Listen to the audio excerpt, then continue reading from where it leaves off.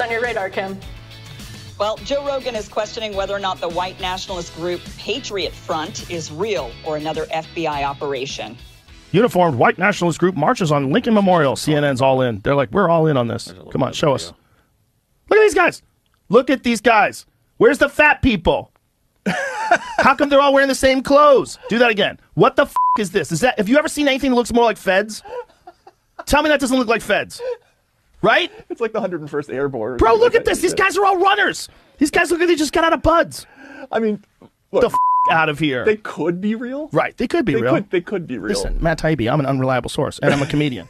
But looking at that, I'm calling bull. Give me that again. Give me that again. Yeah, okay. Well, this gets back to like the Oklahoma ivermectin story where they're all wearing winter coats. Yeah, like you know. Look at this. The f*** out of here. How do they all have like uniformed outfits on? They have the same color pants for the most part. Very little variation. They have tan or brown pants, dark blue shirts with a f***ing stupid flag on it. This got a drum. Back that up. Look at the f***ing drum. Are you Paul Revere? What the f*** are you doing with that drum? He's walking around with a band drum, it's like white a high school power drum line. This is so stupid, it hurts my feelings. Well, the march Rogan is referring to happened this past Saturday, December 4th in Washington, D.C. There were about 100 to 200 demonstrators. They all wore matching jackets, khaki pants, carried flags or shields, and seemed fairly organized, marching to the beat of a snare drum. Because they were so seemingly organized, others besides Rogan wondered the same thing. Comedian and author Tim Young wondered, was today's Patriot Front parade just the FBI spending their end-of-year use-it-or-lose-it budget? Host Mr. Reagan tweeted, so the feds have a new fake militia group called Patriot Front. This is a laughably poor attempt at trying to trick conservatives into committing acts of terrorism. But it's also incredibly disturbing that they're doing this at all. So this made me curious. I'd never heard of this group, and I wanted to dig deeper. Who are they, and what are they about? Could it be that Joe Rogan's suspicions are right, and this is an FBI operation? Or is this group very real and a genuine growing threat? Or is this group real and not really a growing threat, but one that can easily be ignored instead? Well, it turns out the group began in 2017 after the Charlottesville Unite the Right rally that resulted in the murder of Heather Heyer. That rally was organized by a group called Vanguard America. But apparently, after the chaos and violence, there was some infighting between the main leader of the group and one of his underlings. Ultimately, the underling, Thomas Rousseau, who was 18 at the time, decided to leave Vanguard America because of the violence and start his own group that he called Patriot Front. So the group is decidedly nonviolent, but they do believe that the country should be run exclusively by people of European ancestry. They do think people from different places and backgrounds can live in America, and they state they believe they can even be good citizens, but they should not be considered Americans nor make decisions for the country. They spend a lot of time talking about the corruption of our government and how bought off they are by corporations. They're very anti-drug. None of their members can use substances. They say the Americas were conquered by the colonizers, not stolen, and seem to be very proud of this. They say they believe in revolution and resisting tyranny, but I haven't seen any photos of any of them with any firearms or weapons.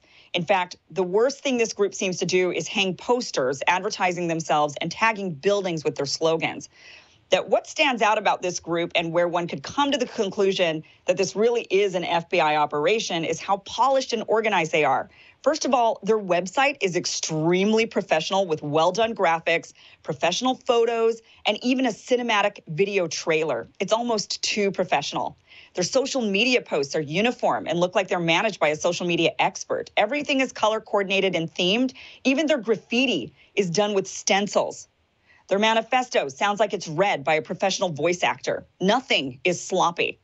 Snooping around their social media posts, you'll see videos and photos of the members who are relatively young looking, participating in boot camp style athletic drills and doing boxing workouts. They go on hikes and excursions, and they always wear matching uniforms and white face coverings.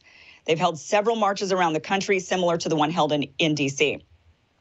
In places such as, they've held these marches in places such as Philadelphia, Salt Lake, Nashville, and San Antonio. And when looking to sign up for the group, the form explicitly asks the members to never divulge any information that would identify themselves. They protect their identities from the organization and from each other. So I'm not going to lie, between their website, social media posts, cinematic trailer and manifesto, and their organized marches, it's really hard to believe that some 18-year-old kid did all of this. How would some kid even know how to put on boot-style camp drills and keep the group organized? It looks like the work of someone who ran military units. What makes me skeptical of this being some sort of FBI operation attempting to root out white nationalists is because it's a very nonviolent group. When posting about their marches, they always highlight that they were peaceful and conducted safely. They seek police escorts, and in one instance, when counter-protesters engaged them, they ended their march to avoid any sort of violent conflict. One would think if this group is part of some sort of FBI operation, they would be attempting to engage in violence or illegal activity of some sort. For years, the FBI has run sting operations within the Muslim community in an attempt to root out terrorists. They would infiltrate Muslim communities, and once a person is deemed a suspect, the FBI would run a sting operation and often supply everything that was needed. For example, in 2009, a group of 4 Muslim men known as the Newburgh Four were charged with plotting to bomb 2 Jewish synagogues and shoot missiles at military supply planes. However, it turns out there was an FBI informant among them who basically schemed the whole thing and roped these men into it for money. He suggested the plot and the targets, bought the gun, provided the fake bombs and missile, assembled the explosive devices, and drove them around.